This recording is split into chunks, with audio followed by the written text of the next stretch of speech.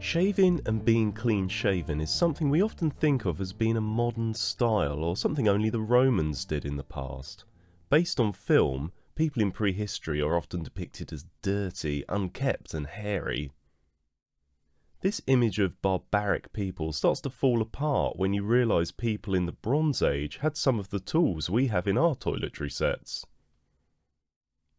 Based on the incredibly preserved remains of people buried in oak coffins in Bronze Age Denmark, it's likely that males were clean-shaven. The male burials included finely made razors. There were 3 razors found at Moss Farm, and they were found in separate buildings. So in that sense, they fit that pattern that it's sort of everyone had one within the settlement context. They're an odd object in a sense also, that we don't necessarily have an obvious modern equivalent, and I think the term razor is a sort of generic term for them, and then immediately everyone thinks about they're for shaving and things like that. But what we do know about them is that they are very sharp blades, and in that sense they're different from the other bladed tools within the context of the settlement.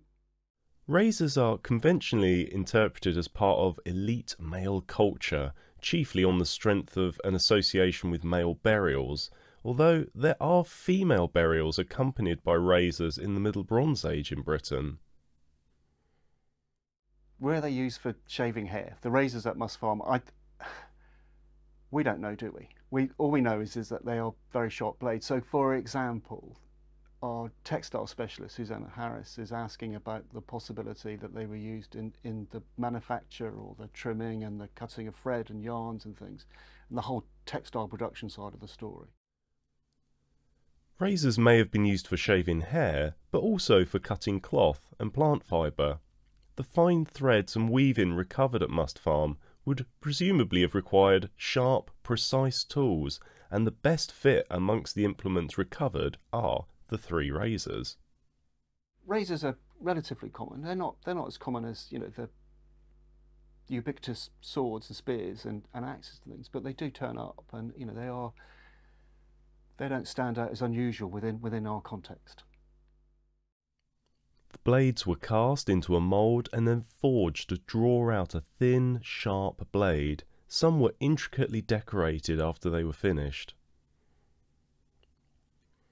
A tight cluster of objects in structure 4, which includes a ceramic bowl filled with bronze rings, tweezers, awls and a razor, suggests they were used in a craft space. The razors at Moss Farm were turning up in the same context as things like the axes and the sickles and the spears. So we don't have that sort of resolution that they were used differently.